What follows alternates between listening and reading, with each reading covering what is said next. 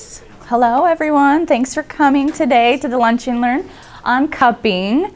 Have any of you heard of cupping or had it done personally? A couple of you? Yeah? All right. Does anyone recognize this picture? This is kind of what got it all started over again. This is actually a very old tradition, but Michael Phelps kind of brought it back to our time now. So he was mostly the main reason why people started talking about it, the reason why more cupping classes were available for massage therapists like Sheila and I, who have both taken continuing education classes on it, and just recently in early October started cupping in the spa. So we thought, since it's something new that we are bringing to the spa, that we do a lunch and learn on it. So, wrong way. So like I said, it's been around for many, many years. It started centuries ago. They don't even know for sure who actually started it. They're thinking it was more in China. But they used anything from gourds to seashells to bamboo to even horns. And so what they did with the horns is they would cut a little hole into the small end of the horn, put it onto the back, suck the air out, and then seal it up. So that's how they got the pressure there. And most of the time back then, it was more for medical purposes. They would put it over boils, suck out poisons from snake bites or infections, things like that. So it was much more medical use back then, which is pretty interesting. The next we wanted to go over was the types of cupping. So there's many different ways. So like back then they did the gourds, the seashells, the bamboo. Well, nowadays it's more glass bulbs, plastic, silicone, or rubber. So this is just pictures of different ways they use it. So the glass bulbs are the ones with the flame, which are probably the most high risk because you can get risks of burning. What they do is use like an alcohol solution, put it on the inside, they put that in, and then they suffocate it, and so that's how it's drawing the skin up into the bulbs that way. The top one here is they can be glass or plastic, and what they do is basically it looks like a little toy gun with a hose to it, and it pulls the air out that way. So it pumps it out and suctions to them that way. So I'm sorry, that's yeah, the one Michael Phelps. Yes, this is the one that was used for Michael Phelps also. And both of those kinds, they are where they're attached. You cannot move them around. A lot of times they're used on acupressure points where there's tension or infection, things like that, inflammation types. Those are where those are usually attached to. The ones that we will be using, or that we do use, are the silicone ones, which is exactly what we have here. So we'll be passing these around just so you guys can see them, play with them a little bit. They're very flexible. The nice thing about the silicone ones is they're see-through. So we can see how the skin pulls up inside of them. The rubber ones, which I don't have a picture, they're usually a dark blue. They're a little rougher, harder to like push on, and so you couldn't tell how much skin you're suctioning up, how much tension you're pulling through there. So that's why these are kind of the most ideal, especially for massage therapists. So I can pass these out this way here too. Down this way if you guys want to check them out. There's different sizes. So what that basically means, you know, it depends on the body part. On the back, we'll want to use some of the bigger ones, but maybe on the neck or the front of the shoulder areas, we'd use the little ones. And that's just so it'll stay suctioned. And some areas, like if you go over a curve of the body, it might just pop off. You just pop it back on, resuction it. No big deal. It does usually glide better with oil, so that's why we use oils with it. You can just put them in one place without the oil though as well. So just kind of an introduction to what we're using here. Yeah, we didn't think, we'll go back. Yeah. Awesome. We didn't think the plant services would appreciate us having yeah. We didn't even ask. No. We knew that one wasn't going to be an option. All right, so just kind of how they work. It's kind of like the reverse of massage. So instead of us pressing down, it's pulling. And by pulling, it's actually each layer your muscles, your tissue, your fascia. It's giving room between all of that space there. It's opening it up to let the blood flow through, the oxygen, and it's helping draw the toxins to the top of the skin. So that's the way it's doing it. Where with us, we're just pressing down, trying to push it out, working it out, doing trigger point to break up the knots and adhesions in your muscles. So you will feel kind of a tight sensation when it's pulling on your skin when it moves around. That's perfectly normal. Just if you ever get it done, let your massage therapist know if it is too much, because it should still be relaxing and very soothing kind of experience for you. Also with these silicone ones that we use, you can leave them stationary like they do with the glass bulb ones or the plastic ones, but with these we can also move it around. So we can do like pin and stretch. So we can put it in a spot and then do movement with your arm to help stretch the muscle and break up that tissue as well. Or we can put it in a spot and have you do the movements. So it can go both ways. So we have more to work with these massage cups, so with the cupping. So that's been really nice for us. We're still playing with it and really having fun and learning more every day about cupping. It's really exciting for us. So we've been like, there's just so many ways we can use these, and we're just excited we got them here. So also the benefits, similar to massage, it can be relaxing, help boost energy, helps relieve the tension and loosen up the buildup in the muscles and fascia. It also stretches the muscles and connective tissue. It draws circulation and fresh blood to the skin that have poor circulation and blood flow. Clients actually say they feel a lot lighter afterwards because it's just getting so much more oxygen flow through the body. And it's also a lot easier on the massage therapist and the client because we're not doing as much deep tissue pressure because it's already breaking it up, as well as, so we're not working as hard and we're not having to do as much pressure on you guys, so you're not feeling as sore after the experience. So with the cupping, it's not like you come in and you get a 30-minute cupping. Yeah. Or you get a 60-minute cupping. It's a massage, it's a tool. Yes. So we would apply the oil first to get a good base, feel the knots, then start to use the cups. And we'll show you on Brian too, yep, how it works. But then we would do cupping for maybe 5-10 minutes, park one of them, then continue to work. So we're still doing deep tissue work, but the layers of tension have already gone, so it's a lot more efficient too. Yes. And then it promotes Ki, which is a life force energy that can be blocked. So just any energy that's blocked in your body. It can be from tension, from toxins, just stress, all of those things. Also, they even say, like Michael Phelps, people in like sports athletes who are very rigorous routines, and those muscles get so tight and tense and built up that the oxygen flow can't get through it there as well. So that's why it's so beneficial for athletes. Also strengthens the immune system by promoting the flow of lymphatic fluids. So it just helps get everything going. Something that we've seen a little bit on is, which we don't have the experience with it, but it helps reduce the cellulite.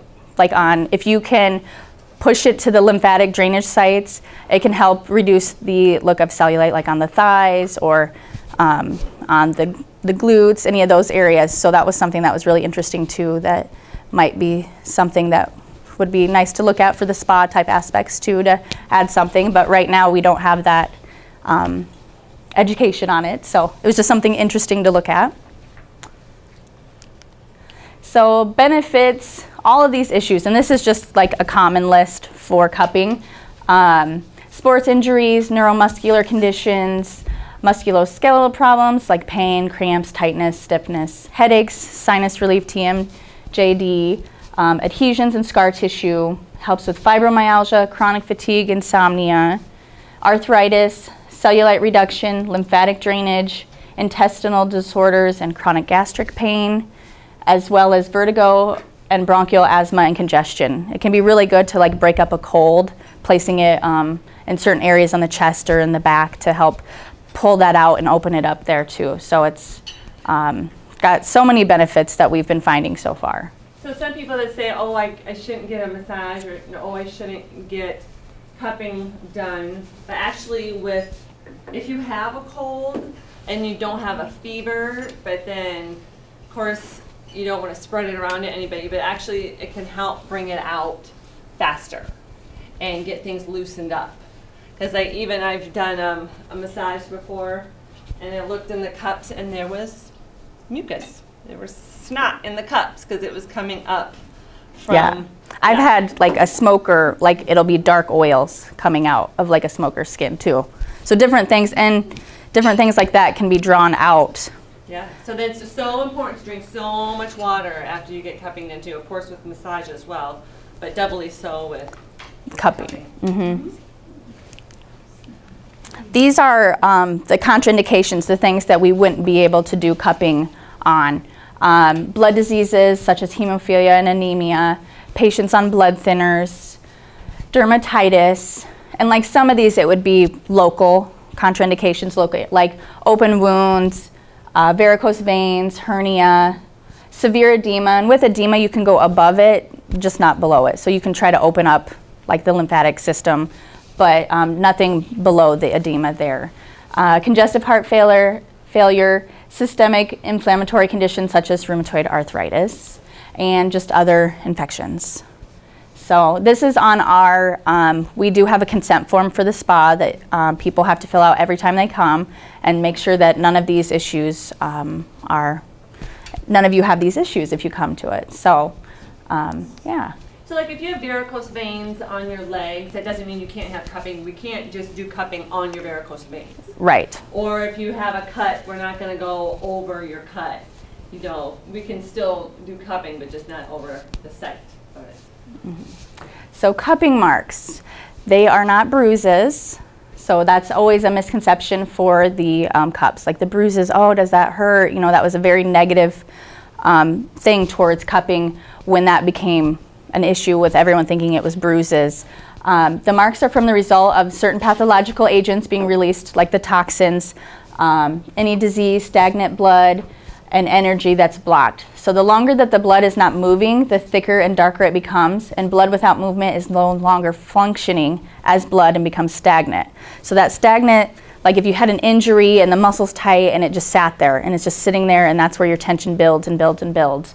That's kind of where that's talking about. If we put one of those cups on that section, you're going to have a much darker spot as opposed to a place that didn't have very much tension or stagnant agents in there. So we thought we'd show you.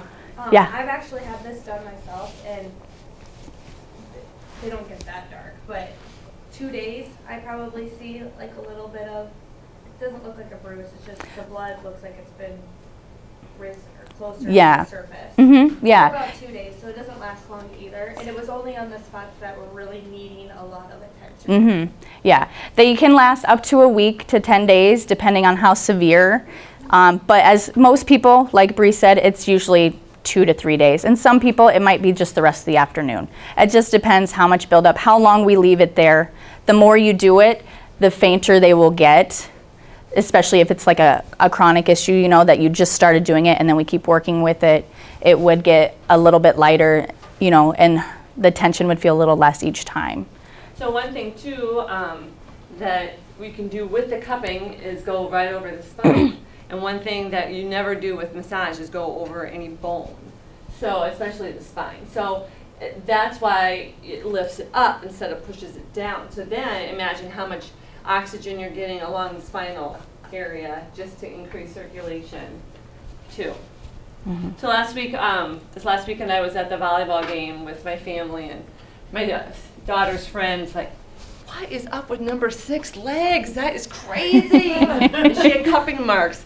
My daughter's like, that's just cupping. That's a big deal. But that was real cool to see, you know, a collegiate athlete using that as well. So I'm wondering if they have a team massage therapist or a physical therapist or whoever, trainer. We use it at work. Do you? Yay. Yeah, and you said about markings, everybody's different. I have Right. some as dark as that, I have some as light as nothing. I think Right. it depends on the muscle too, like you guys said, Mhm. because they use them there a lot. Good. Are they the Ours are silicone as dark. well, Missy? What's that? Are they the silicone ones as well? or They're the a dark plastic? green, yeah. They're a dark green clip silicone is what they use. Okay. Not this big. They only have like one size, and that's it, just the one size. Okay. And they use it everywhere, yeah. Yeah. Yeah. It is, it's cool. It is. So I know Wartburg's using them a lot. Good, yay. So this is like a close-up picture of like different reactions to cupping. So healthy blood circulation there. There's a moderate stagnation, which is kind of more of like a, it looks a lot darker on this screen, but it's more of a, I don't know, like a mauve-y type, Yeah. like kind of like maybe a medium. And then the severe was more of a darker red. The congestion and toxins, and you kind of see that sometimes with that, like some people won't have the full circle, it'll just be speckled red. And so that's where it looks like that. You can even have blisters or black patches depending on, you know, like any blood stagnation that's built up in there. Some stuff like that will occur if there's a lot of like moisture and, you know, excess dampness. That's where the blisters come in. And then, you know, like the purpura, any blood that's just drawn to the surface there, if any blood vessels are broken or anything. And then the blood deficiency there. So these are just different. I have never seen black patches or blisters or purpura yet. Not saying maybe someday it'll happen, but I mostly see pretty much the top row is very common for what we've been doing anyway. And some of that might come from the more of the glass bulb. Those are a little more intense, where we can keep ours moving to kind of soften everything up and then find the spot we want to connect to. So next we have a present demonstration with Brian Pins. Any questions also while we're doing this? Yeah. And you talked about all the congestion and sinus mucus. I feel like you're talking about the head area. Do you do this on your face? And it can be done on your face. I'm more of like bronchial, like, you know, if you have like, that is more, I guess, what we were talking about. But they do have very small ones for the face, and that can help like plump up collagen. It helps reduce fine lines and wrinkles. Can help get rid of the dark circles under the eyes, that kind of thing. So that was kind of another interesting one. And that can help with sinuses as well. So there's just so many options out there. If we got those small ones, we could definitely do it on the face as well. Yes, Bree? I don't know if you went over this. What's the cost? Well, at the spa, it's just the same as our massages. It's just part of the massage right now. So our massage for an hour is $60, and a half an hour is $35. So we, right now, it's just incorporated into the massage. We kind of, when you come in the room, we just introduce it to you, and if you would like to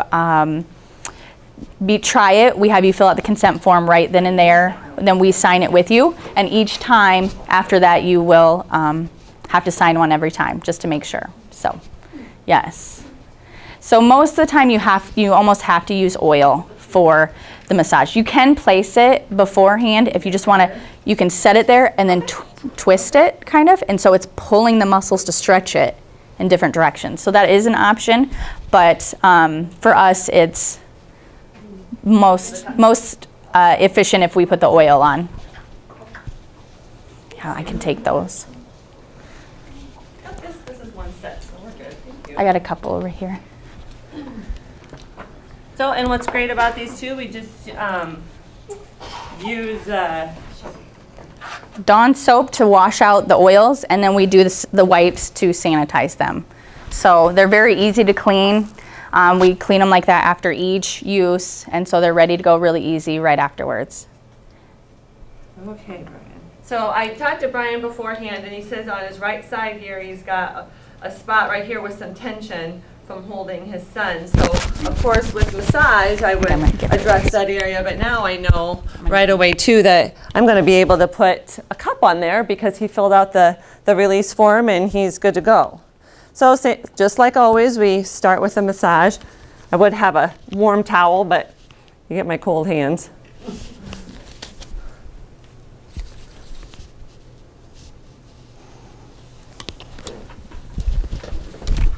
Oops.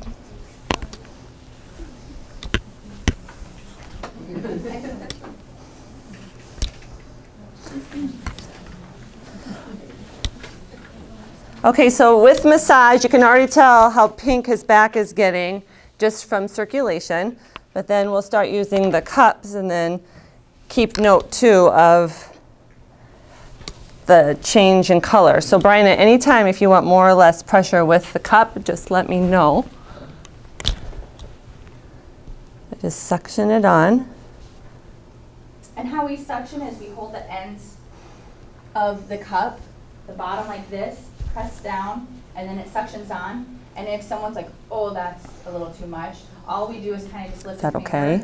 and it pops out, kind of like a little bit of air pops out of there each time. So it's very easy to let air out or add more suction. So go ahead and tell them about, well, actually, when we always go up towards the heart or towards the lymph, and then you always want to zigzag back down again, not to do anything with the circulatory system and the vessels. So you want to be kind to them. The back is pretty, you can pretty much go any direction on the back. You okay? It's the arms, the legs. You always want to go towards the heart and zigzag away, so you're not drawing the fluids. You're going towards the heart, pushing the fluids towards the heart. So there I just went right over the spine. When you talk about the suction type, it's kind of funny because all my whole time doing physical therapy, we used a bee sting remover on scar tissues to pull the scar tissue off.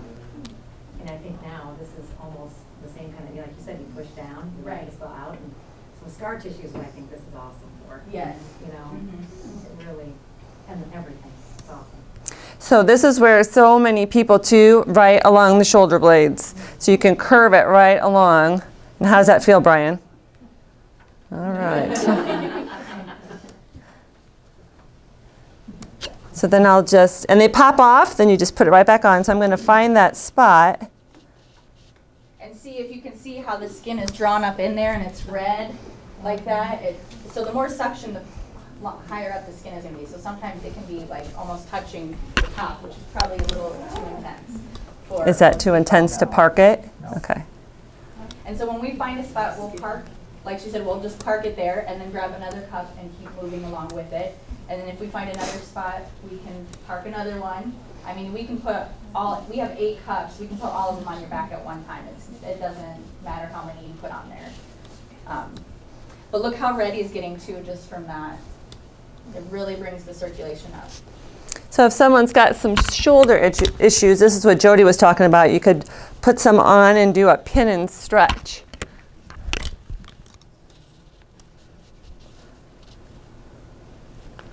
Is that too tight, Brian? No. Okay. So now if you don't mind, or actually I can just assist you. So just relax, I've got you. And then just do some shoulder movement with him. And so it's holding those muscles in place so it's still stretching out, but holding it there. So she doesn't have to have her hand there and do it. And a lot of times if you could put one on the front, on the top, on the back of the shoulder, there, you could put, 5 or 6 of them and just have them rotate their arm around. Just get all range of motion in there. And then it's hitting all of those muscles, the anterior, the pecs, the traps, any of those muscles, the rhomboids, all of those are getting touched all at the same time, and all he has to do is rotate his shoulder. So it's very minimal. Did that hurt, Brian? No. Nick? It looks like it would just hurt terrible. Yeah, it's actually very relaxing for a lot of people. Can you do it too much? I mean, is there a... You cannot, you need to wait until your marks are cleared before you can have another section. So if it only takes a couple days, then that's okay. So can you tell where he's got more tension? Mm-hmm. The marks don't lie. Right? The marks don't lie. Don't. And they do start to lighten up a little bit, but he will definitely have marks. Well, you're a good model, Brian. So another thing too, do you mind if I say you didn't have hair? Okay, because one thing, you can't have a lot of hair, otherwise they pop right off. So that was one of the disclaimers we had to make sure. I was going to say, Yeah, that's right. Have a wax. we'll do a double service. Yeah, so, and definitely we can use them on the arms. You can use them few areas you don't want to use them is like the diamond section here on the lumbosacral area, just not right there with all the nerves, and it can be very tender. On your like major organs and things. You can go over the stomach though, but we just don't do that here just for safety reasons, but you can go, they did show us kind of like a clockwise following your colon. You can do that. Would that help with digestion? I think so, yeah. Mm-hmm.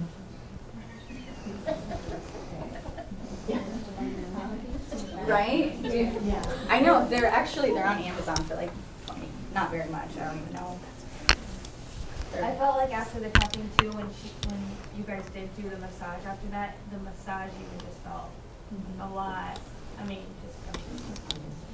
A lot of people say they weren't as sore. Right. Like when we go in to go a little bit deeper, we were going deeper, but you weren't noticing that tight tension there right away, right off the bat, because it was looser. The tissues were more open. Okay, Brian, thank you so much. Thank you. Yeah. So, yes, this is your We should almost like. Yeah, we should take a picture for you, Brian. You're gonna have to you just have to watch it. Well, did you say you could take a picture? I did. You did? Would you like me to witness? I actually watched it. Yeah, so this one here, I wonder what, because there's some white too, yeah. So I wonder. It does kind of look like a target, doesn't It does. It does. So maybe, because that was the smallest one, if I had some pinched off more than others. But yeah, you need to come in and get some cupping done, Brian. You need a massage. Oh, nice. And then you do this in the mirror. Yes. I had one person say that they got this done, and they said they went home and they didn't tell their spouse that they did it, and their spouse told them, they're like, "What happened to you?" And all they said was, "Jodi." I was like, okay, thanks.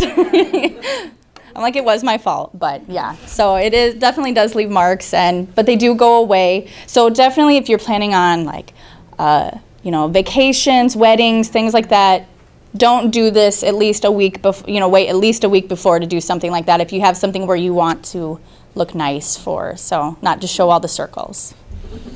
Yes. Any other questions? Thank you, Brian, very much. So since Brian's such a heavy smoker, did it turn around? Actually, I don't see anything really in there.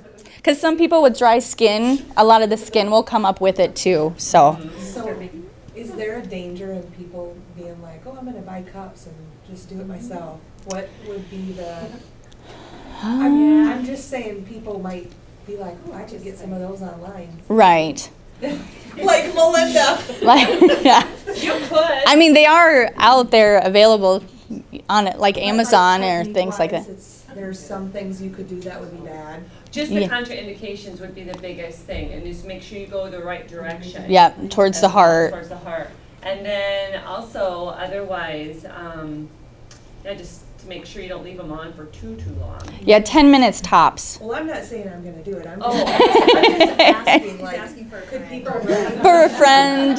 really screw themselves up if they did it in a bad There is actually, you can have some very severe, I didn't put those, I guess there's some pictures. If you Google cupping images, there's some pretty scary ones out there where, cupping gone wrong. Anything that you do outside of a professional setting, they're trained, they're licensed, they're going to give you exactly what you need and be able to really help you a lot faster than maybe doing it yourself. Feels better when somebody else does it. Yeah. But Sheila and I do both have our own sets of cups, and I know when I'm at home and my shoulders hurt, I just pop them on my shoulders while I'm sitting on the couch and like, okay, I'm going to move it to this spot and just keep moving them around and do it to myself. So. And last week Jodi did it to me, and I'm like, oh yeah, look, I got the cool marks. I know, because we don't really get to do the full effect on ourselves, unless we try to like squeeze in to get an appointment with each other, which if any of you come to the spas, it's not as easy as people think. All right. Well, we hope you enjoyed it. That was the end, the demonstration, and yes.